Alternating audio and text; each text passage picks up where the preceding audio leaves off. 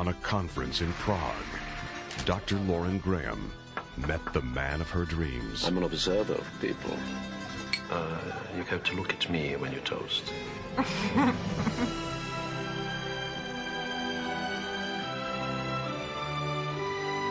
You've been keeping good company. Jerzy Kolmar, one of the more famous Czech dissident writers. You seem to have quite a reputation. Would you believe me if I said that the reputation stops here? Lauren and I are getting married.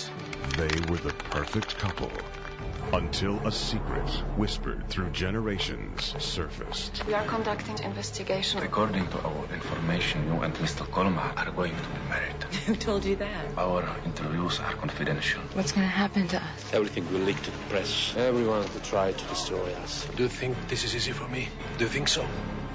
I need to go. You promised me you wouldn't leave. I could have lied to you. You would never have known the difference. Never! I'm the one who has to live with this. You didn't do anything. His picture is plastered everywhere in America. You imagine trying to live with that. Lies would be their only defense. Do you blame yourself for the scandal that ruined Mr. Kolmar's reputation? Do you? Gina Gershon, Rade Serbedzija. In Academy Award nominee Roger L. Simon's romantic thriller, Lies and Whispers.